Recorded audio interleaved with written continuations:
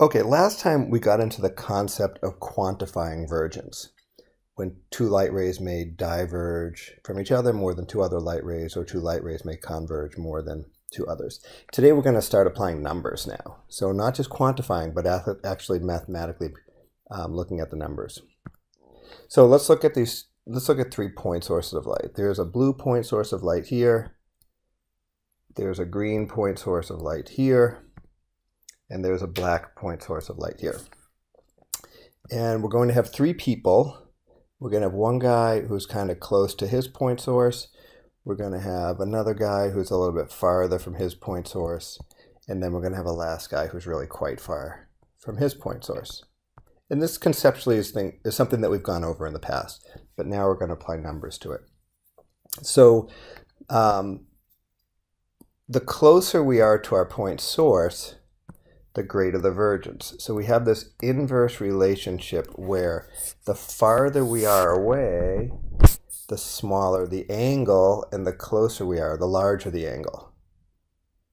Okay, so we get this inverse relationship, and we've talked about how we don't like inverse relationships because they're harder to conceptualize than direct relationships. And then this last guy, who's very far away, his angle is really quite small. These rays are almost parallel. So let's say the first guy is, oops, that should be blue. Let's say the first guy is, let's say a half a meter away from his point source of light. And let's say the second guy is 3 meters away from his point source of light. And let's say, just for fun, this last guy is an infinite distance away from his point source of light. So the formula to apply math to this it's a very simple formula. It's the vergence in diopters is equal to 1 over the distance in meters. Okay, so another way you can say this is, it's kind of confusing though, is you could say D equals 1 over M, where the D here is diopters, it's not distance. And then the inverse is also true. If D equals 1 over M, then M equals 1 over D. Distance in meters equals 1 over vergence in diopters. Couldn't be easier. That's the simplest inverse relationship that you could get. So with this first one, the blue guy, what is the vergence? The vergence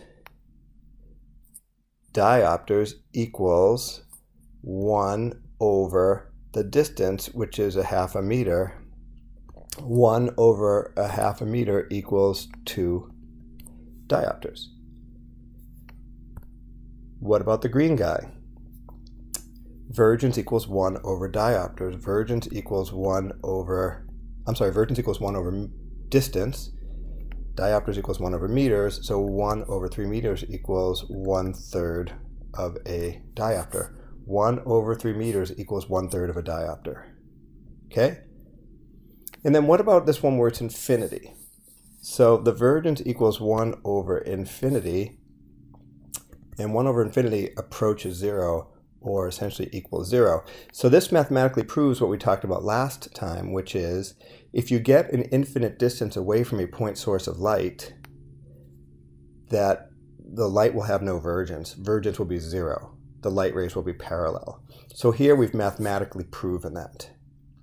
So if the distance is infinity, the vergence is 0 diopters.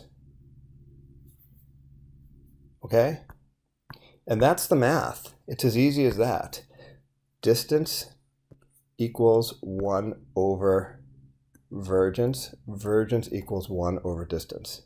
As long as vergence is in diopters and distance is in meters. Okay? Next, we'll do some practice problems just to try to drill this home. But that's all there is to the math.